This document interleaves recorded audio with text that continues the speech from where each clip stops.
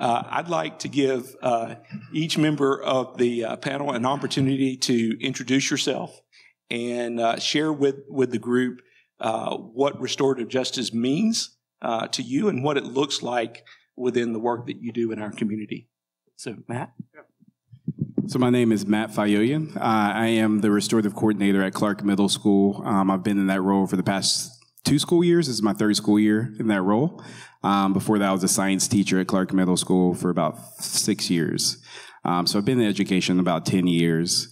When I think about restorative justice, what it means to me, and I think about the youth that I work with, the 6th through 8th graders that I work with, restorative justice means to me like a change, something to stop the wheel from moving that's been like crushing populations and people in different populations in so many different ways. So it's a start for a new change. That's what restorative justice means to me. And it's amazing to experience that each day at Clarke Middle School with students, because we can say, this can stop with you guys. You guys can be that generation.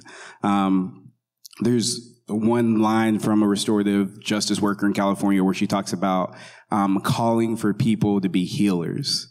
And I always saw that as incredibly powerful, especially when we're talking about our youth. We're asking for our youth to be healers. We've had an environment, a history of so much pain and suffering. And for the first time, I feel like in a school system in the U.S., we're trying to get students to understand their role within this community with really implementing positive change and healing wrongs and making things right and showing them the power within that they have. So that's what restorative justice means to me.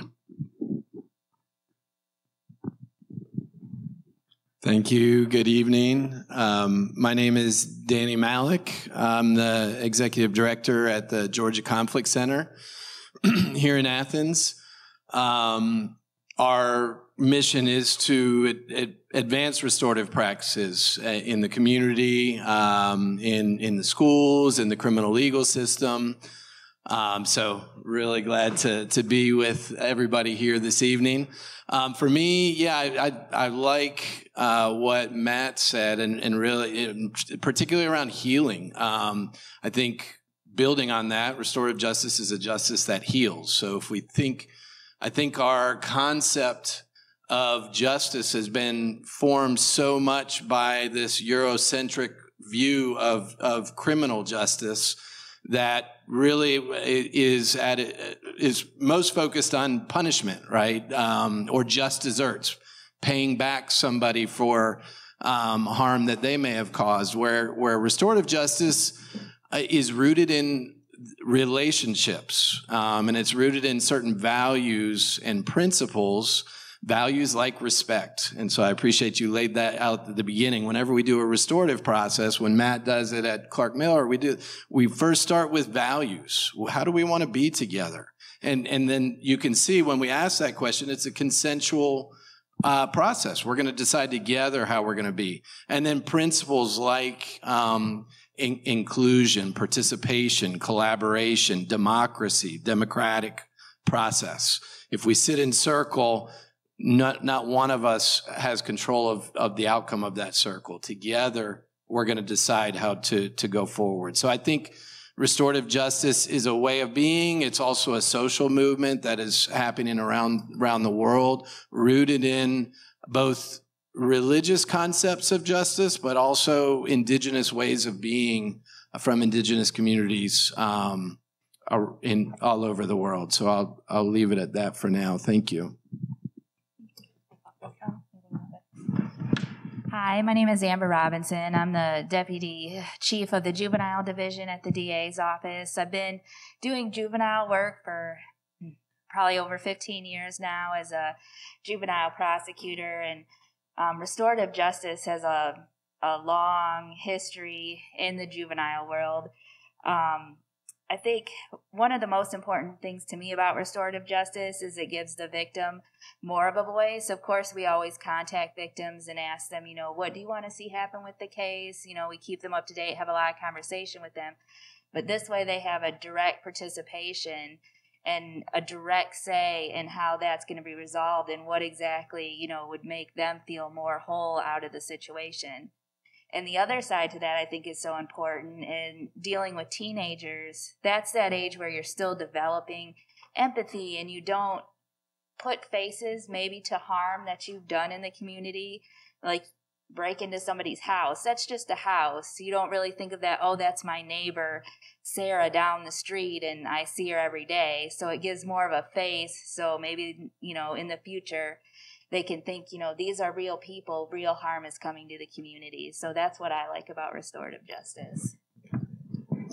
Good evening. I'm David Sweat, and I served as a Superior Court judge in Western Circuit, Athens-Clarke, and Oconee counties from 2002 until I took senior status in 2017, and have served as a senior judge and still handle cases. And I do a lot of work around mental health advocacy, which I think is very important in as we address issues arising in particularly the criminal justice system. I have seen restorative justice more from afar in superior courts. We have, as I was serving, we did not yet developed. I think I'm looking forward to the discussion because I think that, what is the capacity of our criminal justice system to incorporate in restorative justice techniques, the encounter, the accountability, and maybe transformation in connection with an individual. But the encounter piece often in cases that are is not what happens. We have an encounter in the courtroom. Someone has been injured, or they have lost a loved one. Tragic things, and the encounter there is not necessarily intended to be restorative. It's intended to allow the individual to kind of have a voice, but it misses the piece of any connection to the individual who has committed an offense, and whether and how we can incorporate that in implementation of our adult criminal justice system, I think is, I'm hopeful. I mean, we've incorporated other new things, beginning to focus on the underlying reasons that people become involved in the criminal justice system and trying to address those. But so I'm kind of in a way an observer. I want to hear more about this because I don't feel as though I know enough, and I'd like to know more. And I'm hopeful from what I have read and studied that it's promising and in appropriate places could be applied to have better outcomes for everyone involved. All right, thank you guys. So our next question.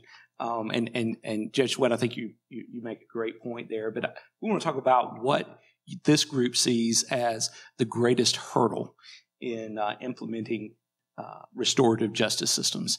And I'm also interested tonight to hear how we balance restorative justice and accountability as well. So I'll speak from my role in the school. I feel like the biggest hurdle to restorative practices, restorative justice being implemented in schools are the school policies, the district policies on discipline. That's based in a long history of, going back to the 90s, zero tolerance, and just not a lot of openness, not a lot of opportunity to deal with a particular situation and all that comes with that particular situation. And so it's hard to navigate that. But I feel like, over the course of my time, my 5 years working with restorative practices, we started at Clarke Middle School with our contract with GCC, with Georgia Conflict Center. And they were able to teach our staff on restorative practices, what it looks like to be a restorative school, how to implement restorative practices. And because of that, we had that buy-in from the administration from the beginning. And so that helped. But definitely there was a lot of outside from the district pushback. And so it was hard to deal with a lot of that. And I think through that, we saw some administrative changes that was pushed by the district. Mostly because of our commitment to restorative practices. And so it was tough to deal with. But I feel like in general, we have still a strong, supportive administrative team at Clarke Middle School, so that helps. But it still is a daily pushback we're seeing from the district on restorative practices. And it's hard to deal with that because we're a restorative district. We're a restorative district, they say. But there's not a lot of resources put into that. There's not a lot of support put into that from the top down. So, yeah. Yeah, I would say, one thing that we talk a lot about when we are doing training or in restorative work is it's about culture change. And so that to me is a big reason why it's challenging because, for instance, the culture in our schools, the culture in our criminal legal system, this has been created over generations, right? And so to work to change even pieces of those is not going to happen overnight. And we're a culture that demands overnight outcomes, solutions. And we want that measured in the same measurements that we've been measuring the punitive system. And so we talk as well about if we're going to create a new way of being together, whether it's in a criminal legal context or in the schools, can we imagine what that might look like? And can we develop new metrics for what restorative justice might look like in the criminal legal system? I mean, still we can look at recidivism, we can look at public safety measurements and things like that. But one of the biggest challenges is culture. It's about culture change. Another is our systems and structures are so ingrained. I mean, we have the data that shows that what it costs for a young person to go through a restorative process as a diversion from the juvenile justice system is between around $5,000 to go through entirely through a restorative justice process versus incarceration, probation, and parole, well over $100,000 for a year for a young person. So we're talking about $5,000 versus $100,000. But you can't just divert that money into, we've already invested. We've invested in personnel in the Department of Juvenile Justice, in the residential facilities, in probation, in parole. So we've got a lot of money, a lot of interest, a lot of vested interest in the way things are.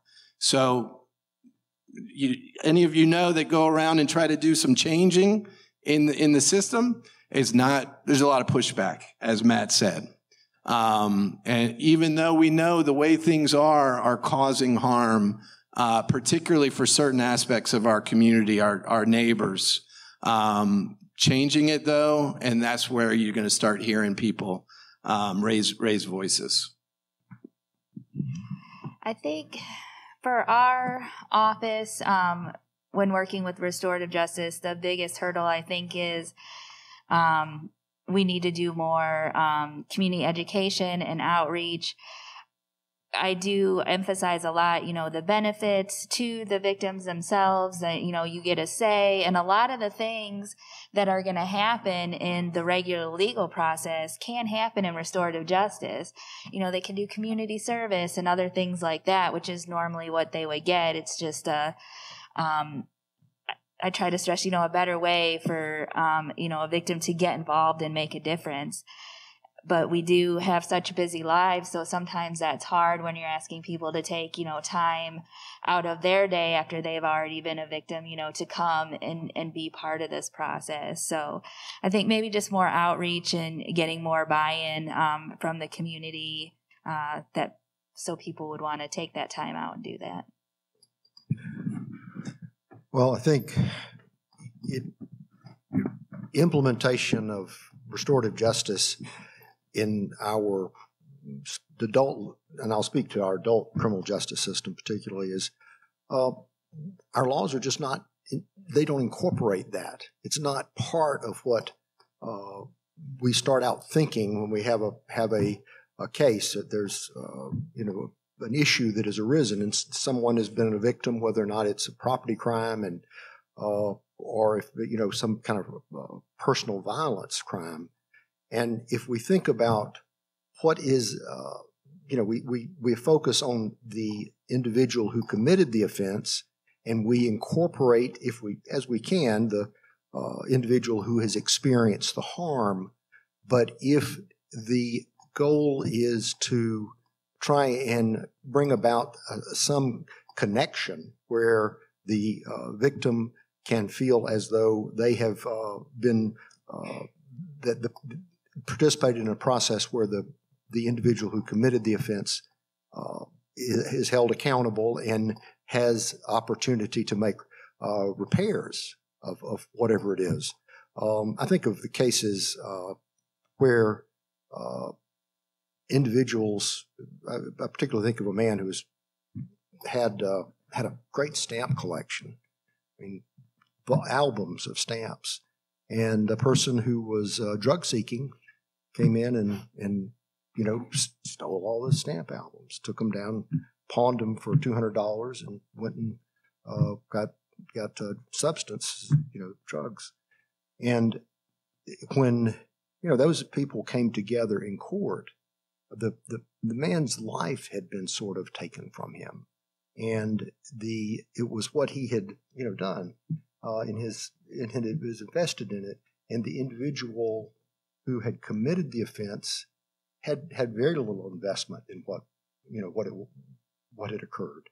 And in fact, that individual probably was still, at a point in their life where they were going to continue to be a substance user if there was not some other intervention. And so what is the repair? How does the repair come into play so that the victim who has experienced the criminal act is going to be made whole? Money is part of that, but I think in restorative justice we're looking for something else, which is a reconciliation and maybe even change for the offender.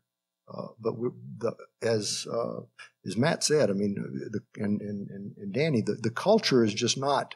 We're not there in terms of a culture that is going to support restorative justice at this point, and legally, it's not.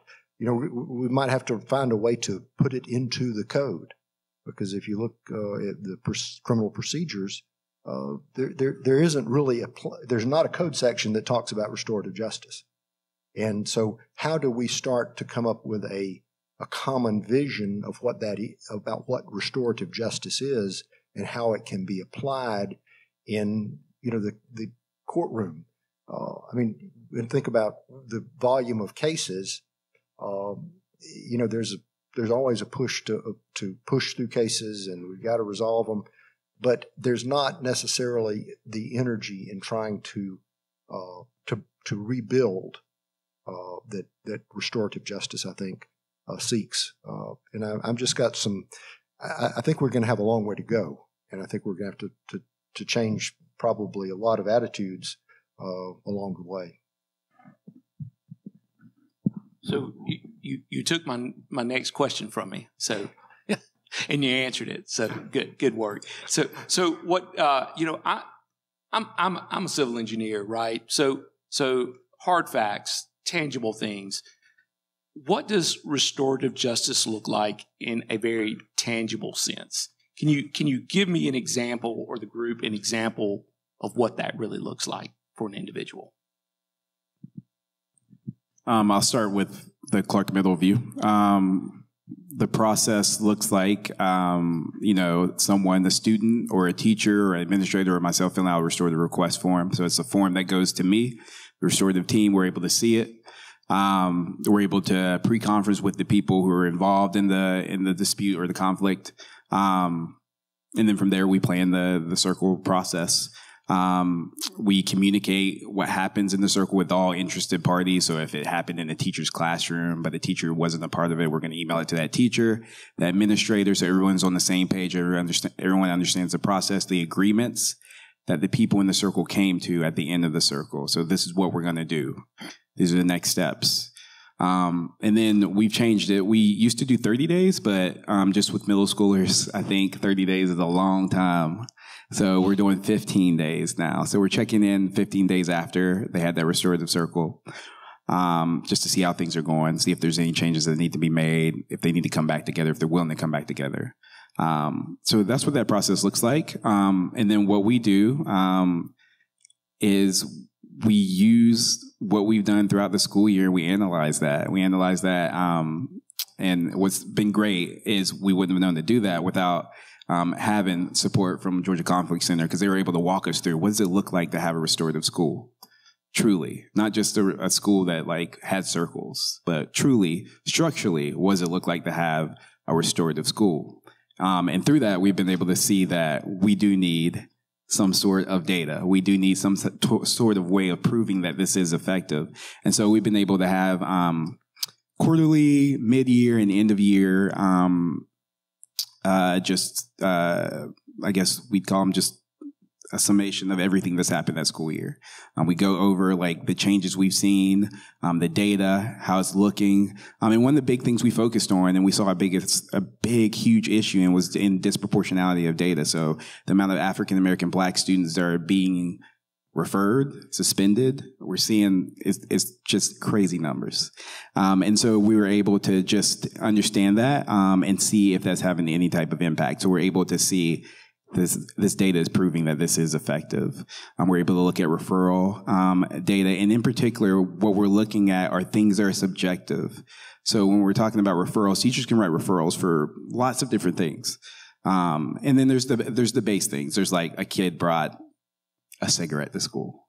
A kid fought. There's no other way of going about that. But when we're looking at the subjective things, the things like this kid was disrespectful, this kid was disruptive, we talk about that. We look at that data and we say, these are subjective things.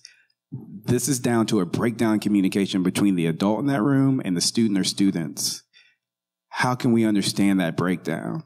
I think it's through restorative practices, understanding where students come from, understanding that there needs to be healing and conflict, and truly an understanding of each individual in that role. And so that's how it looks like at a school. Hopefully that broke it down, but yeah. Thank you. I'll talk a little bit, and maybe Amber can talk more about. So Georgia Conflict Center has a formal partnership with the District Attorney's Office. D.A. Gonzalez and D.A. Gonzalez convened a working group of systems partners for about a year and a half.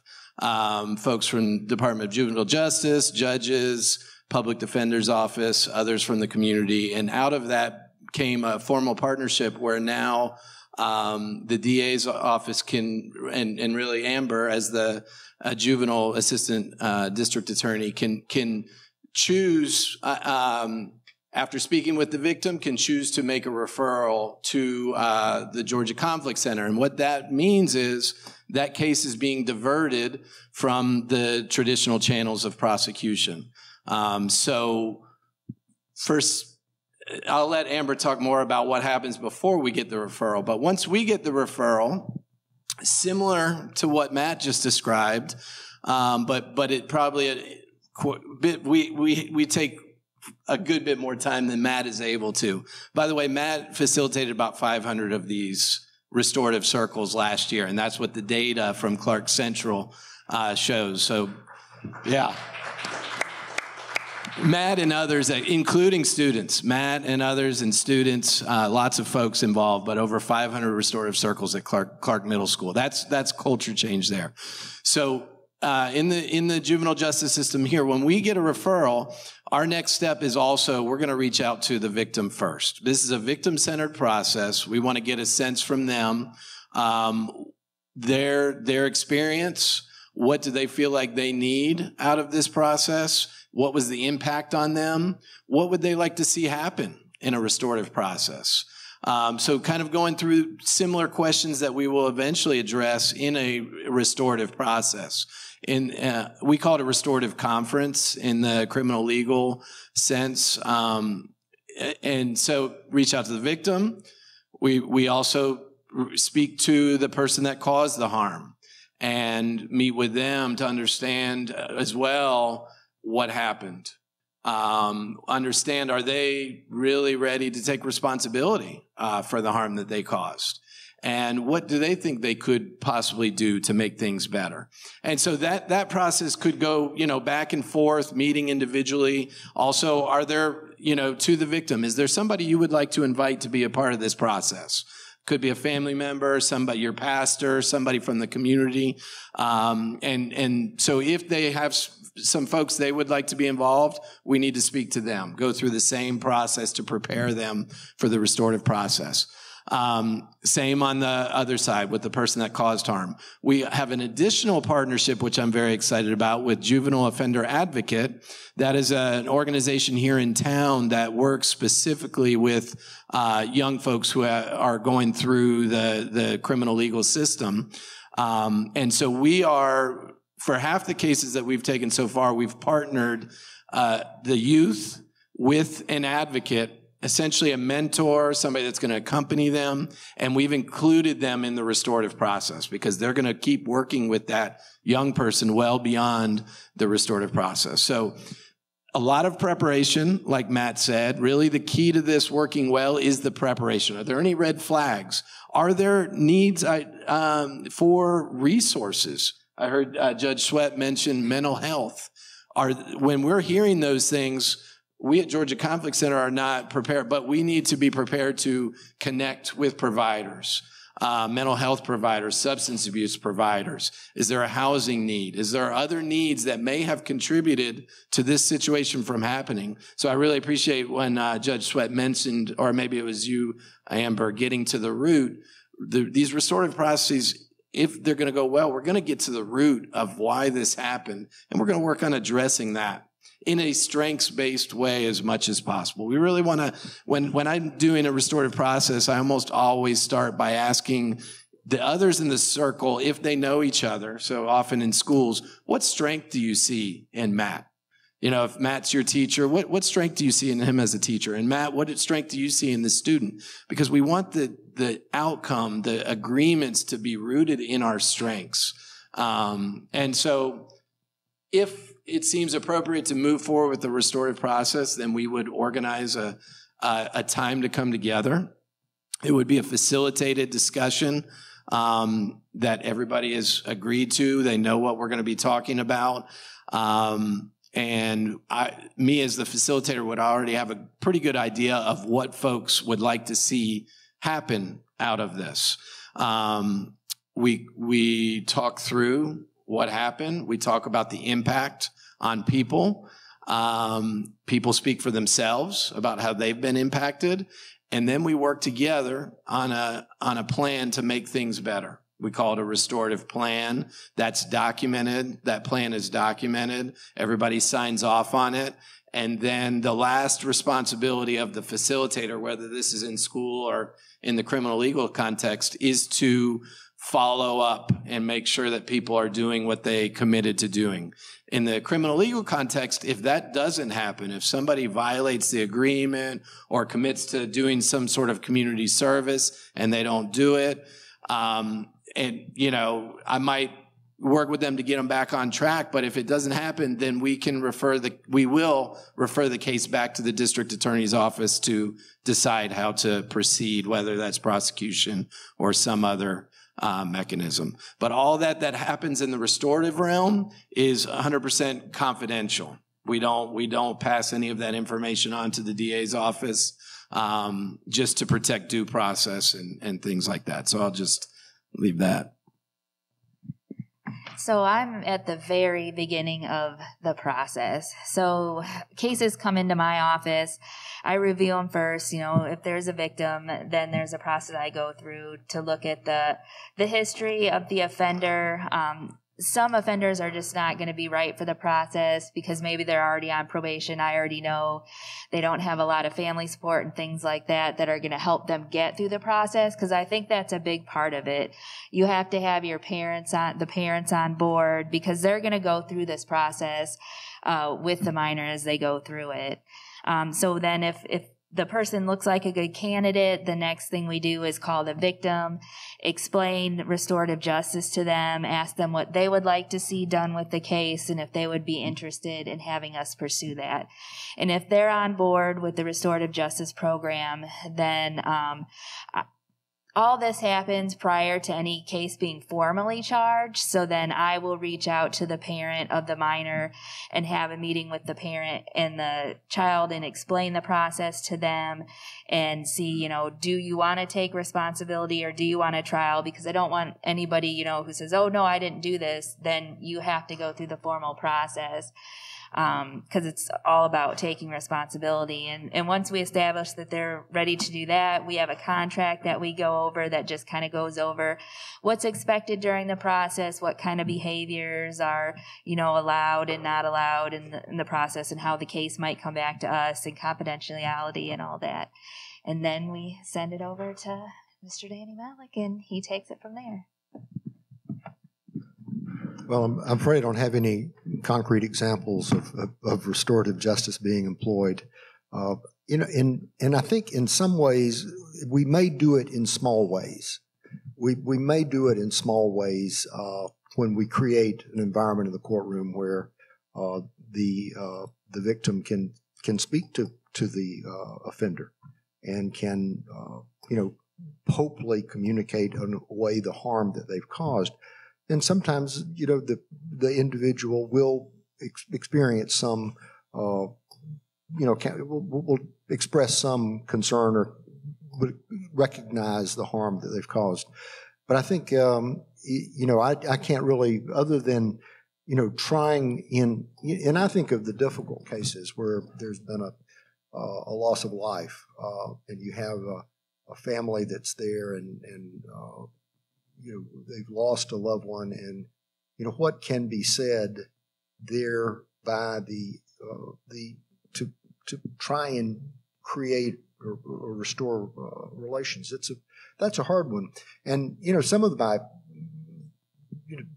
knowledge about restorative justice was from 60 Minutes. I mean, they've done some shows on it, and it looked like in those kind of cases it takes years. It's not something that is done like in the space of a short time. It may take years, and you can understand that when there's been someone who's experienced a tremendous loss as a result of an individual's conduct. I'm encouraged to hear that we're talking about implementation of this in schools, because I think that the earlier that children can understand the effects that their behaviors may have on others, and to take account for that, it may help us, further downstream. Because a lot of times, by the time someone gets into a superior courtroom, they may have been through the juvenile justice system. They may have all of the things that contribute to criminality, as Danny was talking about, whether it's homelessness, whether it's mental, behavioral health disorders or substance abuse disorders, and those are things that you kind of have to address those things before someone is going to be in a position to accept responsibility and create some sort of transformation or some sort of connection to someone whom they have injured. So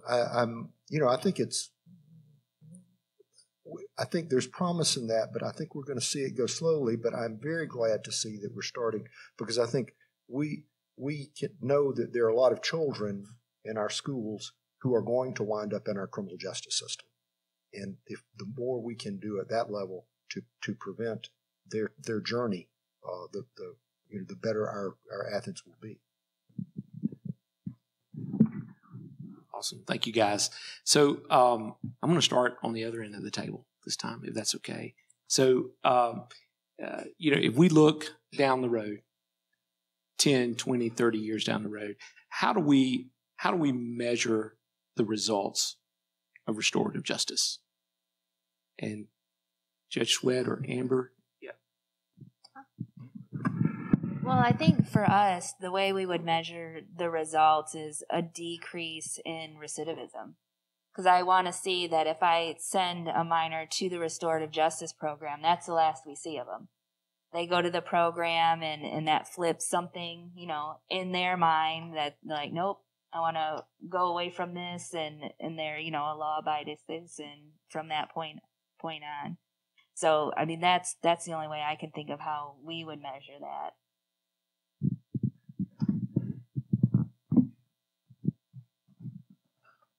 I think that question would be best posed to folks who have not experienced this community as just or equitable. Members of the Athens-Clarke County community that would feel that they've experienced injustice both in schools and in the criminal legal system. And so I think, yeah, certainly recidivism, but also how well are we doing with rooting these ways of, if it's a way of being, if it's a culture, how are we doing with introducing it and sharing it in communities so that communities feel that they have a tool to solve problems together, rather than having to go to the police. We've got a conflict. We can work this out. So communities empowered to solve their own problems. I think our willingness to address historical harm at a community level in this community, working in the schools, so often when, say, some students get into a fight or something, parents come in and they're like, oh my God, that's where ISS was when I was here 30 years ago. And for them, they tell you about their experience in the school, and it wasn't good. And so here it is, the next generation is having some challenges. So recognizing the historical harm in the community, are we open to creating space where those who have been harmed can name that and can be part of deciding how do we address that moving forward. If we're going to talk about restorative justice, that's a foundation that I think has to be part of it. I think kind of echoing what you said, Danny, but going, I guess, more particular is, for me, the biggest thing that I want to see is equitable outcomes for our students. We don't have equitable outcomes for our students right now in Clarke County, throughout the nation, but especially Clarke County, and that being behavioral or academic. And so we're looking at equitable outcomes. We're looking at the same responses for negative behaviors in the classroom, which we're not seeing. We're not seeing the same responses from teachers. And I think that goes deep with training with staff, which goes into what everybody's been talking about. Restorative justice takes time, and through that time, I mean, we don't have teacher training programs for students who are learning to be teachers in college. There aren't a lot of programs that really talk about restorative justice, that really talk about socio-emotional support for students, and understanding students where they come from. There's not a lot of that. And so when we think about that, we think about that it has to start way back. It has to go foundationally back, and it's going to take time. But yeah, I think overall it's the equitable outcomes for students, the amount of time students are in OSS, ISS, not because, I can look at a student, I can know the demographic of a student. If that student is Black, the student's going to have a lot more chance of being in OSS, ISS. That's just facts. That's stats. And so, in 20 years' time, if I know restorative has been successful, is when we have those equitable outcomes for all our students. On a community basis, I think one of, not just individual restorative justice, one of the things that we are going to have to struggle with is all of the injustice that was done in pursuit of the war on drugs. And if we look at what I think we now hopefully understand more about the underlying reasons, but if we compare our response to the opioid crisis and recognition that the individuals were experiencing a physiological condition, and we look at our response to the crack epidemic, I mean, that's vastly different. And I think there's a lot, you mentioned mistrust in the community. I can understand. I think there's a lot of things got done, and a lot of people lived in fear and may still live in fear because of some of the things that were done in pursuit of what was really an assault on a lot of people's rights, as they were. If we had chosen to deal with it differently, we might have had some different outcomes. But that's sort of a community kind of thing. I mean, what is it that will restore the connections and relationships amongst people, particularly where they have been, destroyed in ways that were where there was vast racial disparity in the outcomes. Thank you, guys. I would I'd like to give the audience an opportunity to ask questions. So, yes, ma'am. At the beginning, I think Danny mentioned some of the indigenous practices. Are there any examples you guys are using those restorative justice practices from indigenous populations? Yeah. So, and I don't know if you want to talk about, so the thing that we haven't talked about a lot is we've been talking about it in a restorative justice in a responsive way, but what we emphasize in schools and what Matt, I think, really also at Clarke Middle, for instance, is using these same practices to build community. And so in the schools, we teach the circle process and we use a talking piece. This process was taught by indigenous communities in the U.S. and in Canada, but also the Maori community in New Zealand. Actually, New Zealand was the first country to, you talked about codifying into law. In 1989, they codified restorative justice practices into law in the juvenile system in New Zealand. And part of that was because the Maori people said, at that time, they were about 20% of the population, but they were almost 80% of the prison population. And you may see some parallels to our country. The Maori people said this Western justice system is not serving our families or our communities.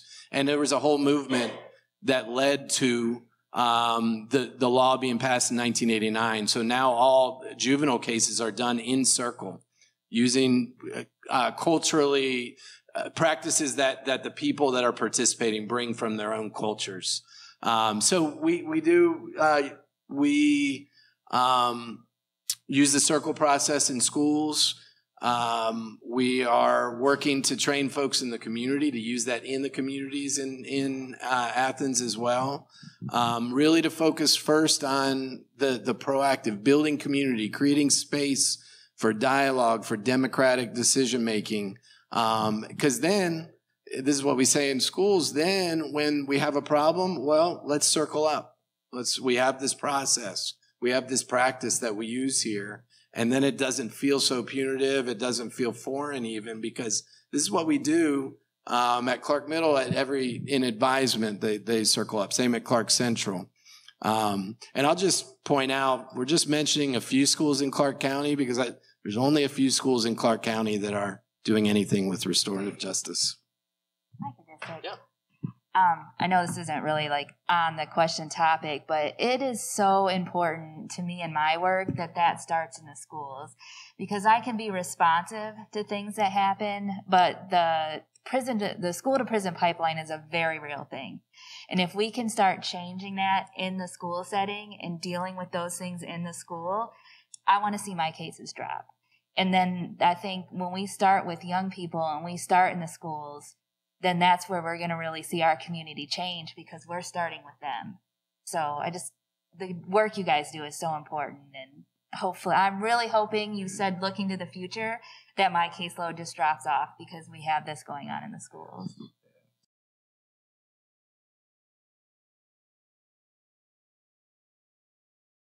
All right. Any other questions? Yes, sir. Well, I think even those of us who are not acquainted with this get it. That restorative justice is really new to our system. It's non-traditional. There are challenges.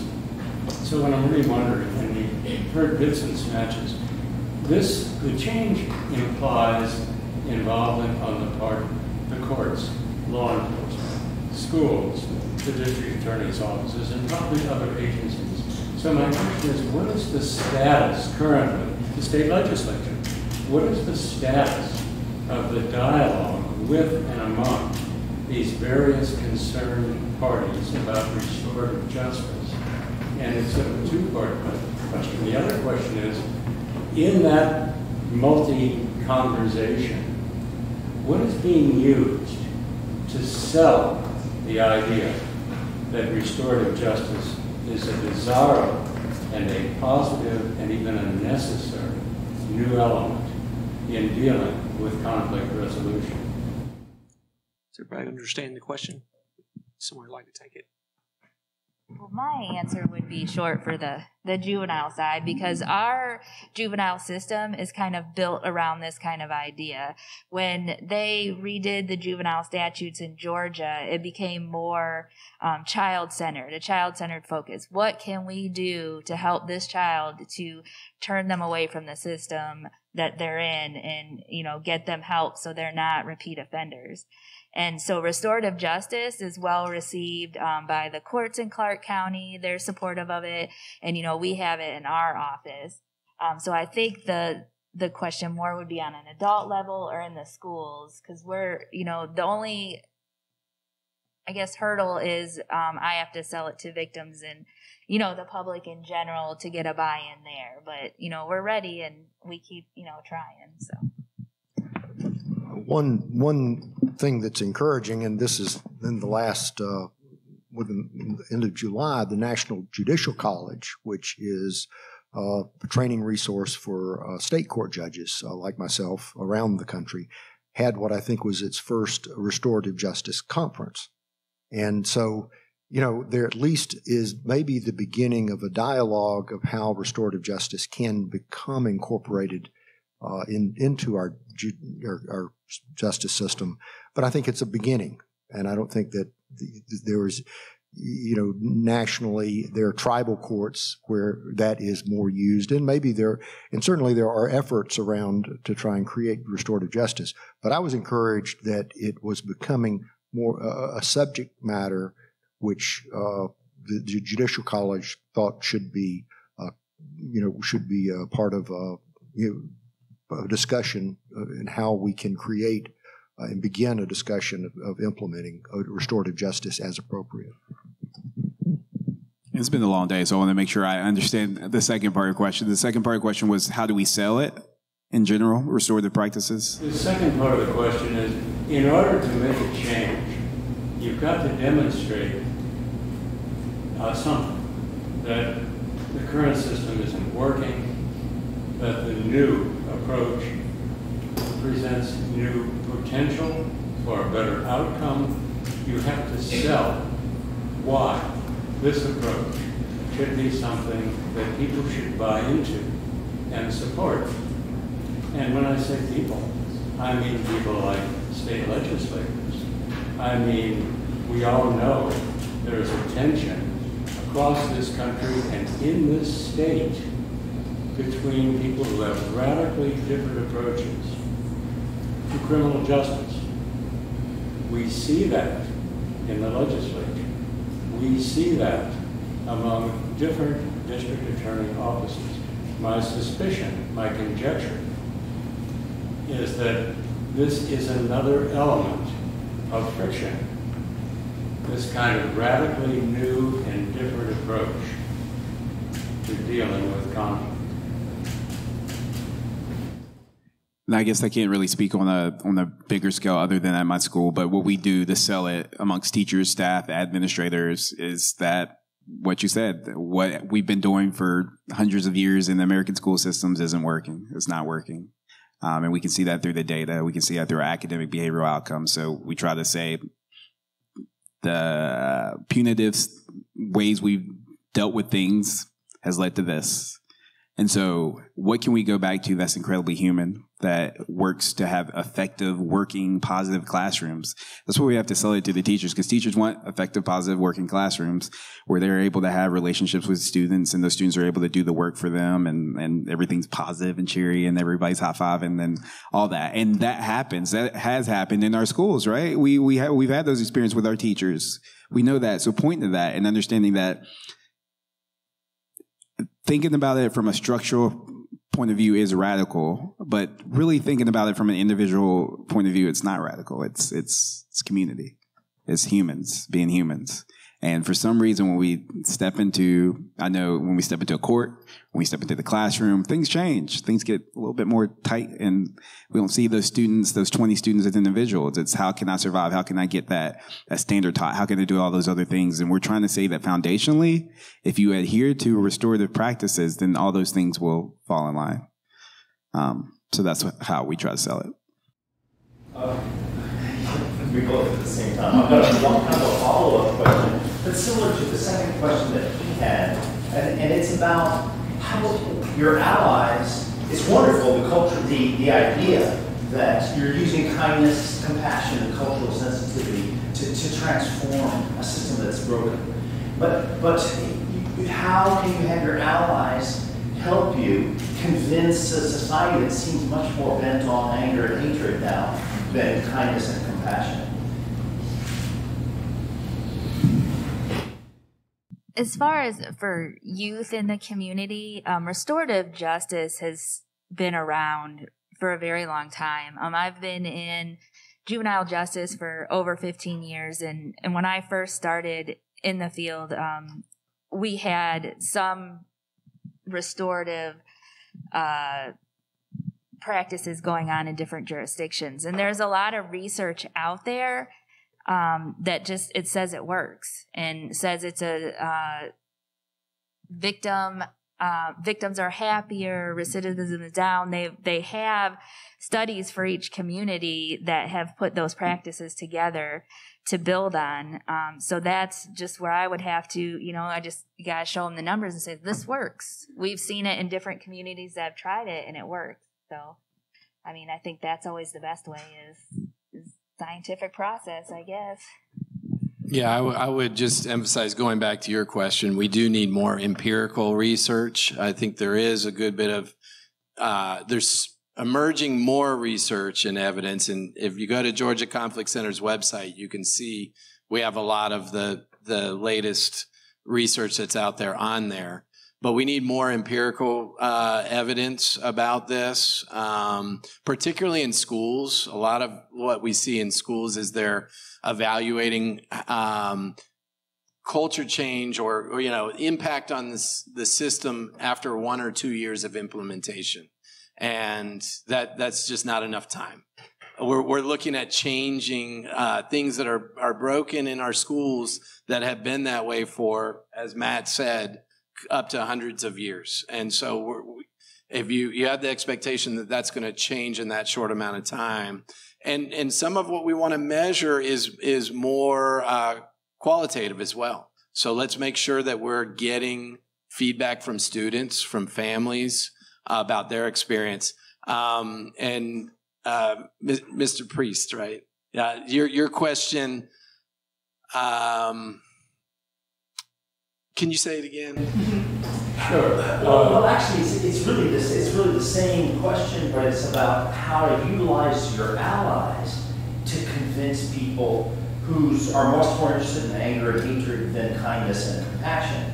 That this is, and I like the idea of hard. I come from a profession of hard facts and evidence-based things, so I like that idea. But are there other ways that you can recruit allies to help you sell this overall concept? So in my experience of doing this for 15 years or so in the community and school, the best way is to invite people into restorative processes. And so I think it's our responsibility at Georgia Conflict Center to be doing this more in the community, training folks. We're working with the neighborhood leaders now to train all the neighborhood leaders.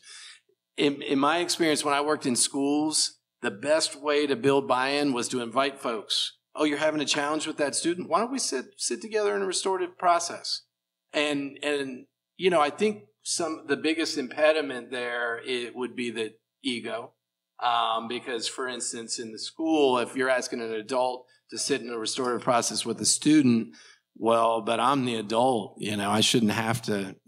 So then it's probably not going to work. But if you can invite folks and they're willing to, and so I think with that anger and rage, like you come and sit in a restorative process, it has the potential to melt because of how the process is facilitated, the values and the principles of the process. And I'll just echo that. Our restorative culture leadership team for Clarke Middle School met during the summer, the plan for this current school year. And that was one of the big things we wanted to focus on, was having more parents, families coming in and experiencing restorative circles, because there is a positive impact. A lot of times parents will come into a situation. I get it. I have kids. They got into a fight. got hurt, something happened to them, I would come in with my hands like this. But by the end, everyone's shaking hands. And we've had really, really, really contentious circles with family members coming in, threatening to sue or whatever. And I can't think of a time that people haven't left feeling positive, and shaking hands and hugging and just positivity. So I think actually experiencing the circles. I have a question. One of the challenges that I think is most frightening in Athens is that we have individuals who are connected to each other through we call it gang relationships. I'm not sure that's the right term. And there seems to be a lot of intergroup violence and people that are not involved are getting injured. And I don't know how you do that. I've certainly, there are places around the country where there has been intervention into gang situations. I wonder, is there something that we could do here that might try to reconcile some of this so we don't have the kind of just street violence that is so dangerous?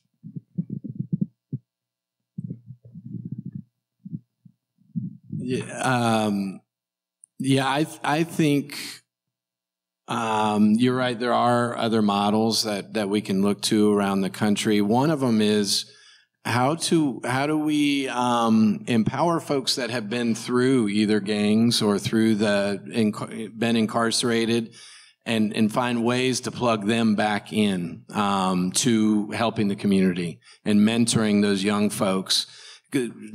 In my line of work, they call those folks credible messengers. I would not be one. I have not served time. I wasn't formally. I've worked with lots of youth and gangs. But how do we, in Athens, find ways to pay fairly and justly folks that have been through those systems to help mentor others? And that's one aspect. The other aspect is the violence intervention. How do we help interrupt when something happens? How do we help, interrupt? And there are models of that as well that I think we could learn from. That answer your question? Yeah. Okay. Third row back. I think you had a question. You had mentioned that not all schools in Clarke County were in the restorative justice model. And so I'm wondering, are you comparing your data with those schools that are not in the restorative justice programs? We're not consistently looking at that data, but that's something that we definitely should start doing. Thanks for bringing that up. Yeah. I didn't know if the board would call the district. I didn't know the word, if the district would allow that. It's definitely readily available, and that's like my wheels are already turned, and I'm thinking about looking at that. And we know just anecdotally that certain students are less successful at other middle schools, and then they come to us, and we're able to figure out something, work out something for them. So, but yeah, definitely. I'll just say that the work at Clarke Middle and at Clarke Central were both pilots that were started by the school district. And so I think your question would be a great one for the school district. What have they learned from these pilots? What are they choosing to do with the money they've invested over the last 5 years in these pilots? Because I'm not sure it's real clear to the community what the next steps are, or is the district going to be doing more restorative work, or they decided they don't want to. But I think it's really important to be able to make that comparison. So this is a small district. We should be able to have a sense in comparison at Clarke Middle versus some of the other schools. What changes have we seen with the restorative work? And I think you should share this in PTA meetings. And that would be one way to get this out to other people in the community. I'm glad you mentioned that. We actually are. We have September CMS PTA meeting. We're operating circles, and so that should be a good experience for parents to actually experience the circles. Sidebar, I want to shout out Miss Larson. I'm going to call you out because her granddaughter was one of our peace leaders. So there's a group of 8th grade students. We had 16 8th grade students who were actually trained in restorative practices and led restorative circles. And if you could just see the work that like her granddaughter and like all the other students did, I mean, me and the other restorative coordinator at the time, Ms. Foote, we would have to go back to the drawing board. We're like, man, they're doing it right. They're taking the time. They're really asking great questions, leading great circles, planning it out. And just that's the power of restorative practices and the future for restorative practices so that you guys see less. Because we're training up 14-year-olds who are leaders who are able to have restorative circles and mentor 11-year-olds and want a positive, peaceful outcome from conflict, which is incredibly powerful. I compare myself to being 14 years old. I wouldn't have the capacity to do that. But those kids definitely do. And it's amazing to see. But again, that takes time because I know, for instance, that some people want to replicate that program at their schools, which is cool, which is great. But how do we do that without adult support, without adults who are actually trained in restorative practices? That's the key. I couldn't have done that 6 years ago with that group of students. But because I was trained in the restorative practices, they have adults who support them and engage in restorative practices, those students could learn and be supported. So that's key. Awesome. So I'd like to take one more question. I have two ones real short. Okay. Is in the middle school and the circles, is that also confidential? What's that there? Yeah, we try to keep it confidential. We want to make it a safe space for students, but there also are youth, so we want to make sure that, like, you know, if I'm going to share this information with their parent guardian, then I'll let them know that it's out in the open. If I'm going to share information with teachers, it's with a purpose. We want to still support you guys. You guys are still 12 or 13 years old. So like maybe you do need that support from Mr. Smith in your math class because you have that issue with that student in that class. So I'm going to email him your agreements that you came out to. But for the most part, they are confidential. And that was, again, another powerful thing and maturity shown from that group of students who led circles. Those students did not talk about it. We checked. We knew. They did not talk about it. They checked each other. They make sure that what happened in the circle stays in the circle. That's our big thing that the kids know.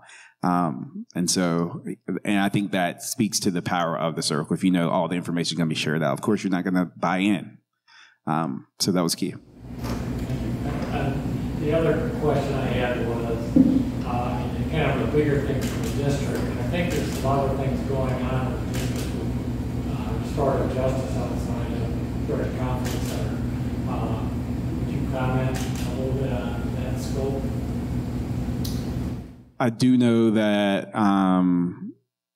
what I do know is that like 2 years ago, the district went with another company that engages in restorative practices, trains in restorative practices. And then this past school year, different people who might have stakes in it were trained in some of these through a quick session. And through that quick session, the idea was that we would take that information, that 3 or 4 hours of information, and then train other adults within our building. But there's no directive on how or when. And again, restorative practices takes time to be restoratively trained. Through GCC, it took 8 to 10 sessions, hour-long sessions, a long process. And that's where I know we're at right now. But as far as we are, again, quote unquote, a restorative district, but I don't see a lot of like structures put in to really support that. Yep.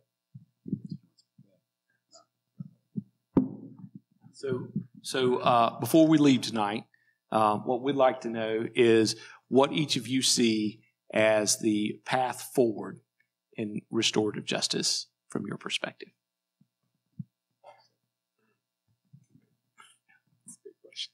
I think the path forward, and again, I'm going to stick strictly to Athens-Clarke County is honesty. We got to start having a lot of honest conversations. This community is an incredible community, but it's a community where there hasn't been a lot of honesty amongst different demographics, different groups, different incomes. There hasn't been a lot of honesty. And once we can start to have those honest conversations, I think then we can see some progress. And that's what the powerful thing about it is, about restorative practices and doing it from middle school up, is that these are our future community leaders. These are the people who are going to be running things in our community.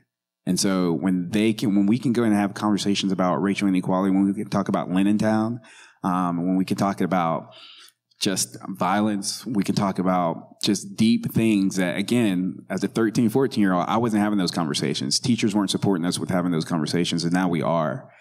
And so I just think there's a lot of power in this group of students. Gen Z, they're special. They're different. And I'm not sure if it's the internet or what, TikTok or what, but just I think exposure to different cultures. Again, there's negativity with that, but there's a lot of positivity with that. And I feel like this youth is incredibly open, incredibly accepting of others. And I hear them have honest conversations. And so I think we can model what we do off them. I would say we need to, one, celebrate where it's happening. I want to celebrate the work of Matt, but also if you see Dr. Gorham, the principal at Clarke Middle, thank her for her commitment. She didn't necessarily have to, when she started just 2 years ago, keep that going, and she has. Thank Dr. Huff at Clarke Central. They've been, Matt and these folks have been leaders of this work. And it's not easy to stick your neck out and do something different. I also want to celebrate lots of work that's happening in this community that we don't even call restorative. I see Sheriff John Q there, and a lot of work that they're doing to prepare folks that are coming back to the community after a time of incarceration, in my mind, is restorative work, helping folks come back in a better way than when they went into there. So celebrating the work that's about healing, that's about building community.